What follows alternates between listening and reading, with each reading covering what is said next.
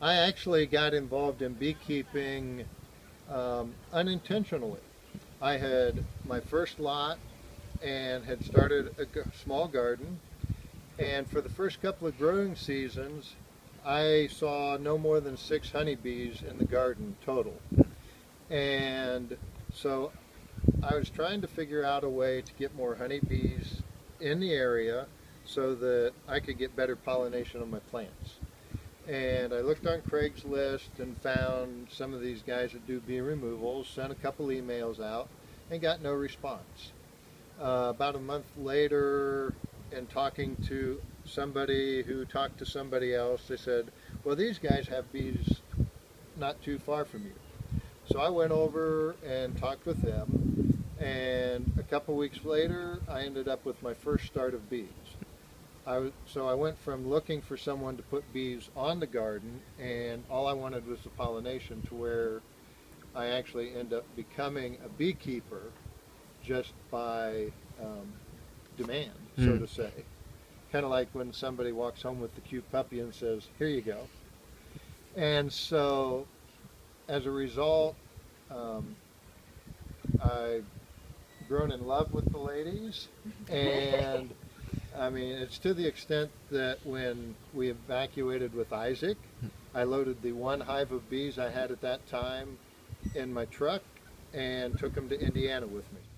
They stayed there for about 5 weeks while I did some other traveling and other business I had. Then we brought them back.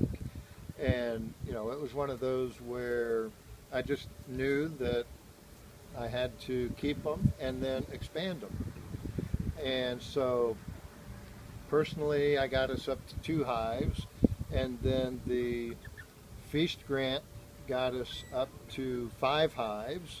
And since then, I've applied and been awarded a $1,000 grant from the Church of the Brethren Global Food Crisis Fund, which took us up to now 10 hives. My goal has become now to double that, to where we can actually sell enough honey to help provide some financial relief to my nonprofit to continue to give away the food that we grow for people in the food desert. How many garden plots do we have? We have gone from where we had 1 last year, and now with winning the Pitch NOLA Lots of Progress, we have a 30-tree fruit and citrus orchard that takes up 2 lots. I've got 5-year leases with Habitat for Humanity on 3 other lots. I just went into a partnership usage agreement with lower9.org to start working the former Lamont Street farm, which is actually a ½ acre. It entails 8 lots, and in talking to the owner, I found out there's also another 3 lots attached to that that we'll be gaining use of. I'm talking to 3 other people at this time also to see about making use of those lots. So we're somewhere between 15 and 20 lots that at one point in time were blighted or vacant that we've now put into some type of productive use for the community. So since I should have some more honey by the time you guys see this video, if you'd like to make a donation towards Capstone and receive some honey, our suggested donation is $10 for a pint jar like this, and that's going to go to help us continue what we're doing here in the lower 9th Ward. And you can get in touch with me.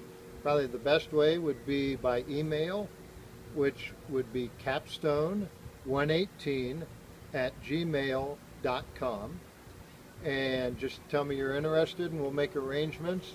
Or I'll have to tell you, we actually sold out of 7.5 gallons of honey in 2 weeks in July.